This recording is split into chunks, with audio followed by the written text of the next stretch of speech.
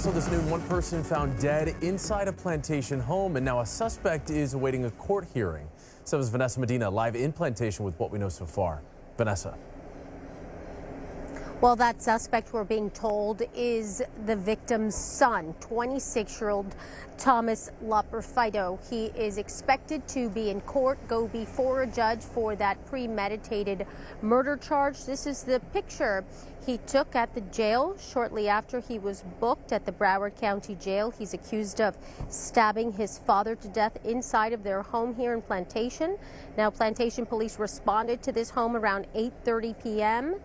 Police say the crime happening at that home, 862 Cocoa Plum Circle, here in the Cocoa Plum Estates area. It's a very quiet neighborhood. Neighbors say many saw police entering this neighborhood late last night, and many are shocked to hear what's happened here.